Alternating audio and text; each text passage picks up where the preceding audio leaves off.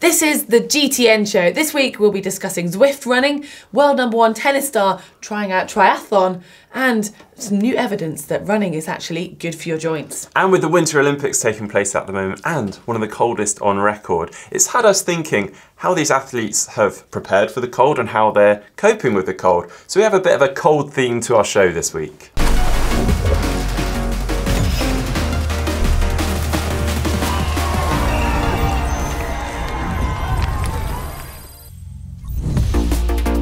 Right, so to start things off this week, we thought we'd talk about the Winter Olympics, which are taking place in South Korea, in Pyeongchang, where they've had temperatures recorded at -16 degrees Celsius. So cold, in fact, that some of the ski equipment has been warped. I know, it sounds ridiculous. Crazy, isn't it? And it kind of has had us thinking, these athletes that are preparing for the cold and they're having to cope with the cold during their competitions, whilst we maybe don't have to deal with -16 degrees Celsius, we do have to deal with some cold during our training, depending on where you live, and for some of those cold races. Yeah, I mean, in the UK this last week, it's been pretty chilly for us, like really cold, and I definitely experienced that on Saturday in this marathon that I did, and it was a marathon in like more than one sense of the word, and it was off-road, and we were running through, the day before there was some snow on the moor, we were running through like streams that were probably only just above freezing because the path had turned into just water, and towards the end we just couldn't get warm, and I mean, like, I can't imagine, it was I think about 4 degrees, I can't imagine what it would be like up a mountain, because I got to the stage where my hands were stuck like this and I finished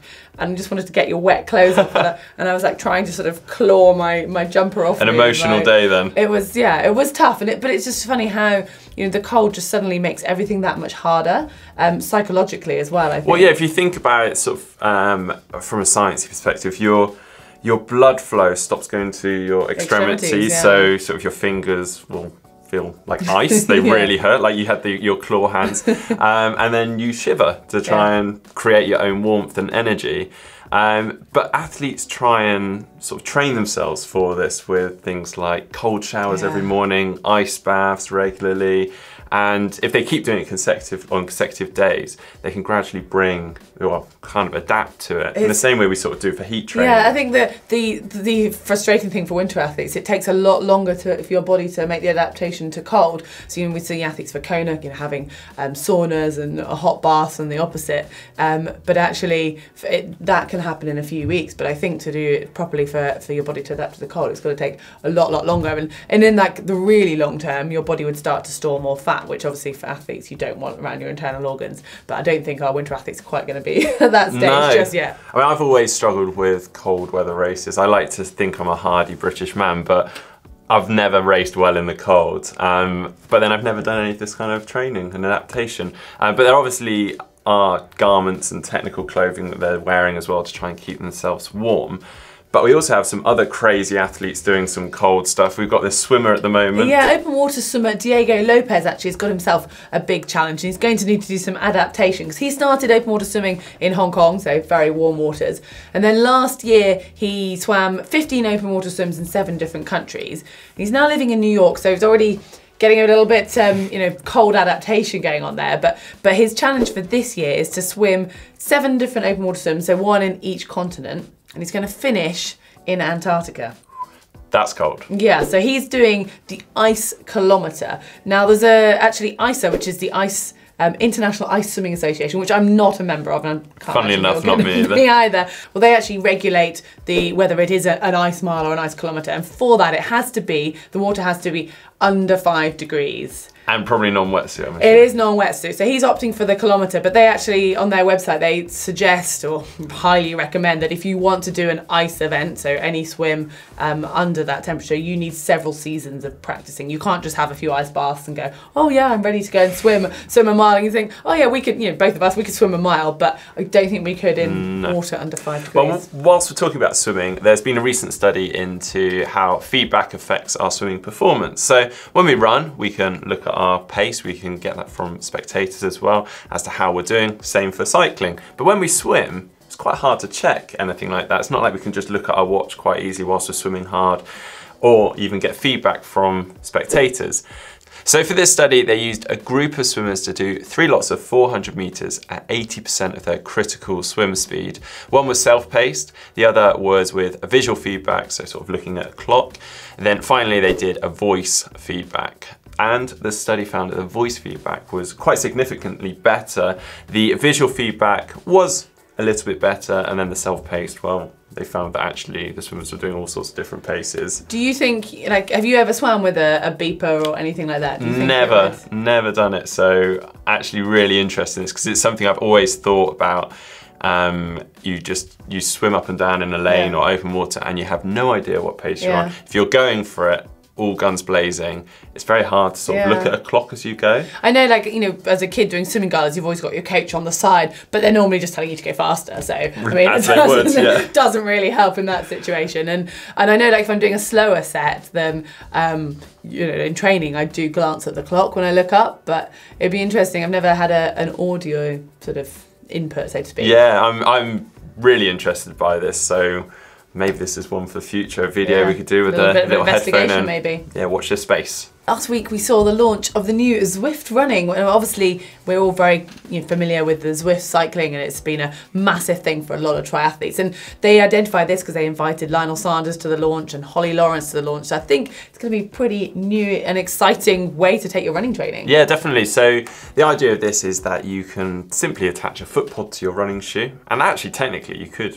just do it outside as well. You can be on your phone, but you probably wouldn't do that. Yeah, the odd lamppost might get in the way. Yeah, so the idea of it is you do it on a treadmill, and some treadmills, very few, but there are some that can actually connect straight to Zwift, so you don't need the foot pod.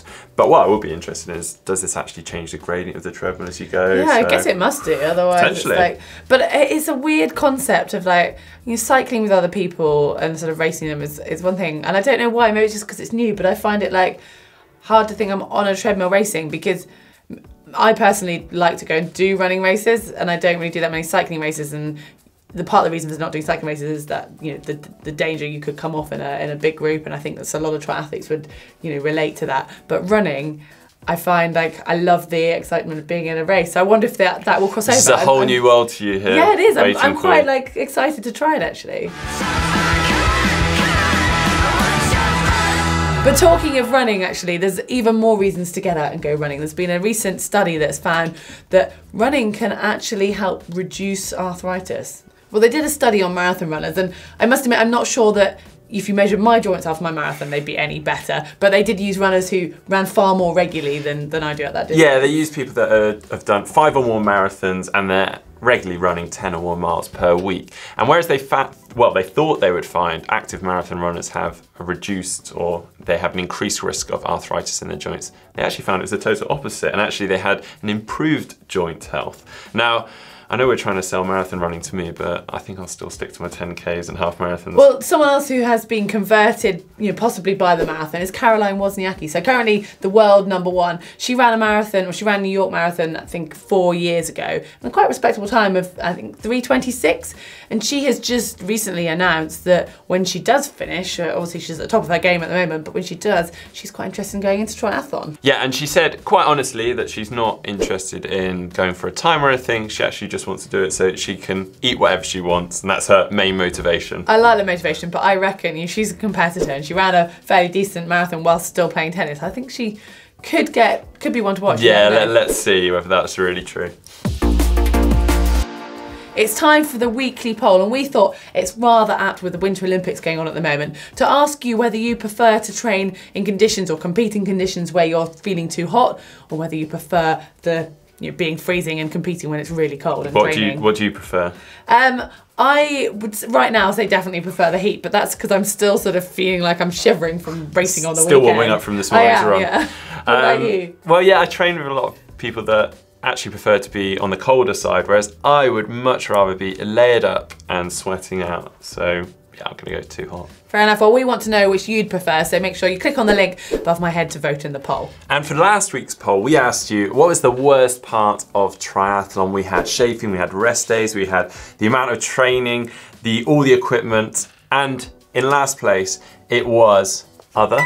And we had people suggesting things like the effect on my bank balance, which is a few of those. Yeah, which is quite funny, and had quite a lot of them, as you say. So, and then in joint third place, we had the amount of training with 15% and rest days with 15%, which I'm really surprised I even got 1%, but people don't like their rest days. And then in second place, it was chafing with 18%. And then the top of the list, in first place, it was all the equipment with 39%. I reckon that's because not that many people have the luxury of a garage like you have, and they have to sort of jam it behind their sofa or squeeze it under their bed. Even with my garage, everything is spilling out, so I'm not doing very well with that either.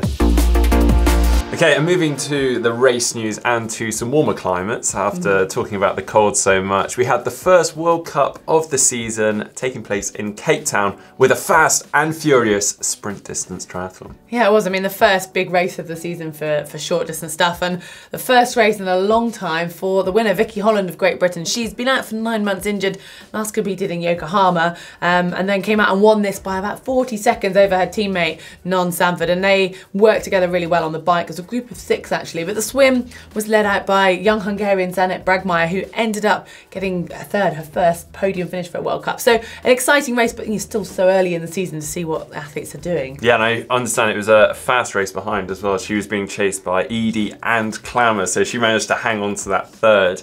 And then onto the men's race, no surprises, it was led out in the swim by Henry Schoeman.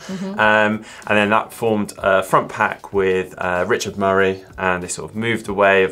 Also, there was a fast-moving chase pack with the likes of Grant Sheldon pushing the pace on the front, but they managed to lead off with a sizable gap, and Richard Murray just took off. Yeah, it was a running race again, wasn't it? Yeah, and pretty incredible splits on the run. I think it was a low 15-minute 5K. Very fast. And in second place, it was Henry Schoeman. And then in third place, it was Austrian athlete Lucas Pertl with his first ever World Cup podium. Yeah, well, it's interesting to see this time of year, these new athletes, and be great to see how they get on for the rest of the season, like getting on the podiums so early for Austria and Hungary. But going to the other end of the spectrum of athletes, a more mature athlete, we saw, sadly retiring from triathlon, Gwen Jorgensen last year. But talking of fast 5Ks, she has just run her first race, I think, in 9 years, or first race on track in 9 years. Her previous PB was a 15:52, which is still, going some. She just ran a 15:15.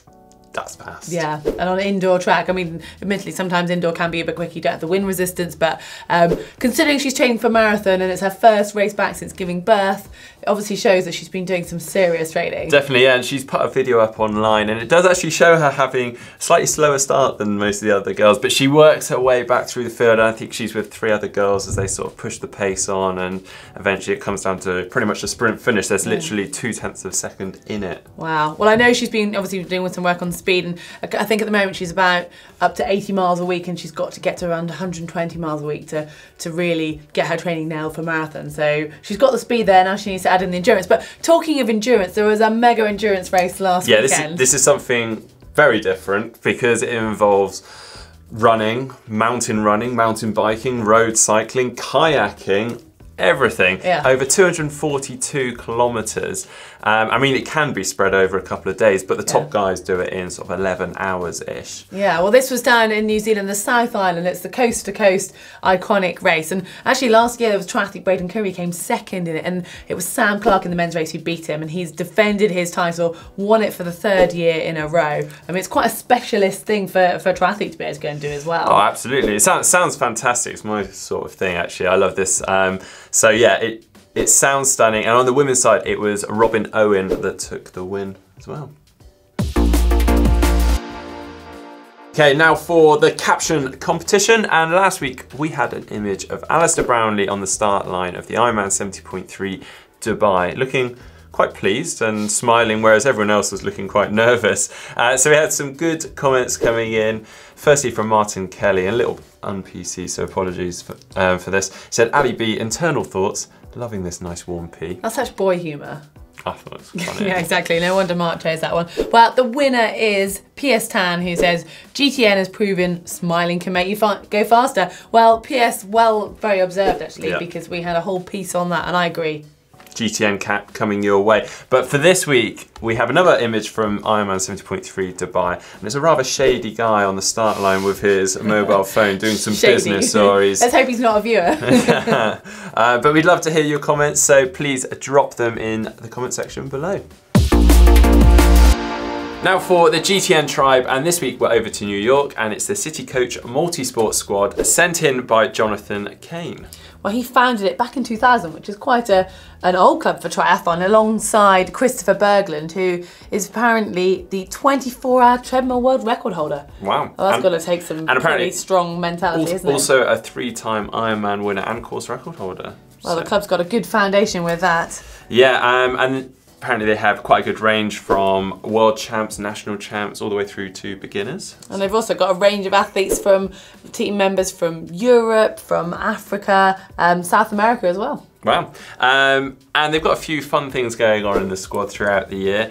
They had one of their athletes, and we've got a great photo of it. Apparently he's actually also 2-time winner of the Regis and Kelly High Heelathon, where you sprint 100 yards in 3-inch heels. Do you reckon you could do well in that? No. I've seen you in a dress, Mark. I reckon you could like... I'm not going to tell anyone about that. Sorry. Okay, moving on.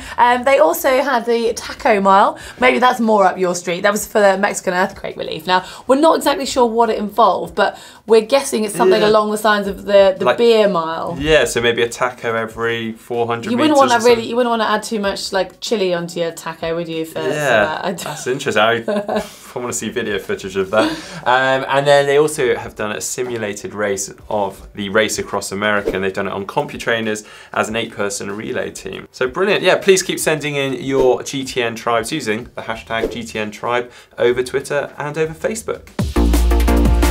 Onto the GTN Pain Cave, and we've chosen out a few of our favourites for this week. And our first one's here from Gordon Wiper. And this is, well, first of all, congratulations, Gordon. Looks like you've done very well in a lot of Ironman 70.3 races. The amount of trophies on that. Yeah, I think that's I can't quite see where it's from, but that's the first in an Ironman 70.3 for his age group. So that's cool. He's got quite an old Kona poster up there. And a lot of plaques on the wall as well. I don't know if they're from winning races. If they are, even more impressive. Yeah, very cool. So he's got a Svelo, I think that's the P2, set up on his smart trainer. He's got TV for videos and Zwifting. Yeah, and a bit of vintage sort of furniture going on around it as well. Very cool. Everything. And then moving on, we've got one from Ian Toval and sent in over Facebook.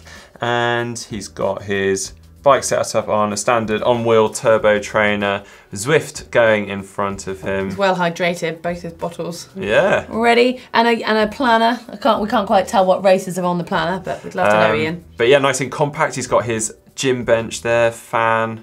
It's cool.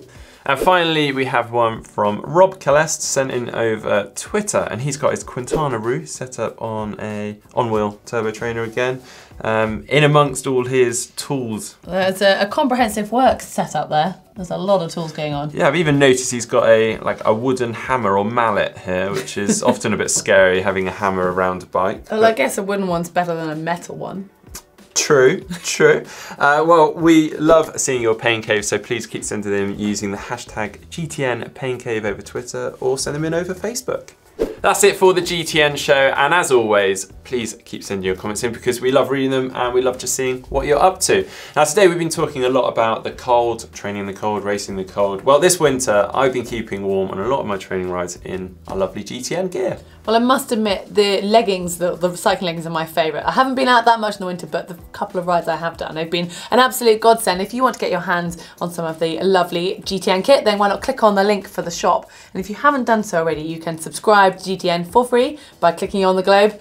And if you are starting your training program for your first ever triathlon, we've put together a great series for you, and one of the videos is just here. Now perhaps you're playing around with your position on the bike, going from a comfortable position to an aero-aggressive position, and well, we've tried it out for you and we've got some interesting results, so you can see that video by clicking here.